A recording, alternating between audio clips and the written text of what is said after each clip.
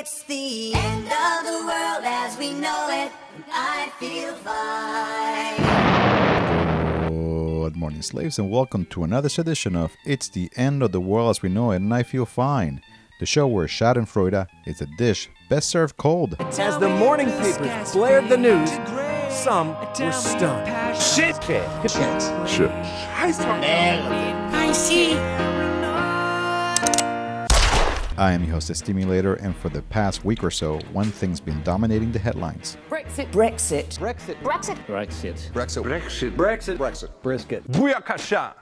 Yep, on June 23rd, peeps in Britain voted in a national referendum to leave the EU, We're out. plunging both the UK and Europe into a deep existential crisis. And our future's kind of been taken away. And as political commentators, journalists, bloggers, and pundits of all stripes endlessly pontificate on the causes and possible consequences of the looming Brexit, the only thing that peeps seem to be able to agree on is that it's a fucking game changer, and that the future is more uncertain than it has been in a long fucking time. As soon as the first poll results started coming in, the British pound went into motherfucking freefall, dropping to its lowest rate in over 30 fucking years. London's infamous financial district, the so-called City of London, also took a proper pounding, posting the biggest losses since the 2007-2008 financial crisis. All around the world, stock markets are experiencing sporadic aftershocks, as ever opportunistic investors shift vast sums of money around the world in a ruthless effort to profit off the crisis. Politicians in Scotland and Northern Ireland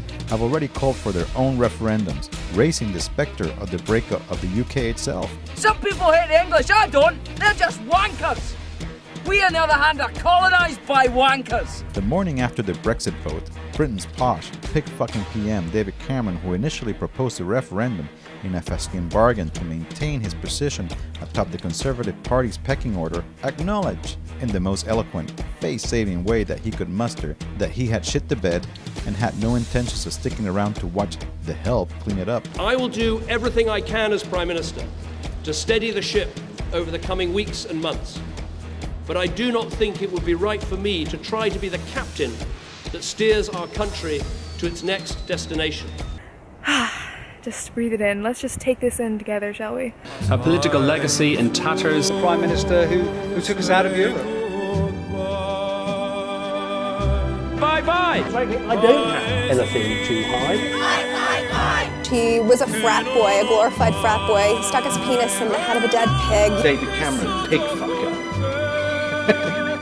Maybe we should kiss just to break the tension. But while it's a rare treat to watch David Cameron rewarded for his arrogant, tone-deaf hubris with an early fucking retirement, that doesn't mean that things are necessarily going to be better off once he's gone. Mixed in with the British voters' righteous anger at the austerity-pushing bankers and the faceless technocrats in Brussels has been a terrifying rise in right-wing nationalism, racism, and xenophobia. Despite England's role as the literal fucking flag-bearer of centuries of colonialism and global imperialist domination, one of the main issues during the referendum campaign was fears over immigration, with the Eurosceptic party UKIP, headed by Britain's creepy racist uncle Nigel Farage and former mayor of London and petulant manchild Boris Johnson, leading the fascistic charge. Since the Brexit vote, attacks against Eastern Europeans, ethnic minorities, and people perceived to be Muslims has spiked sharply, with over 90 hate crimes reported over the following 3 days, ranging from threatening notices and graffiti to arsons and vicious assaults. While these tensions have been building for some time now, far-right groups are clearly on the march and have only been emboldened by recent events. On June 24th, around 2,000 people, including a sizable crew of Antifa, took to the streets of London to demonstrate their support for migrants and vent their rage at the right-wing tabloids that have been steadily churning out sensationalist headlines and whipping up racist nationalist sentiment for months on end. Despite all the uncertainty currently gripping the UK, one thing is clear.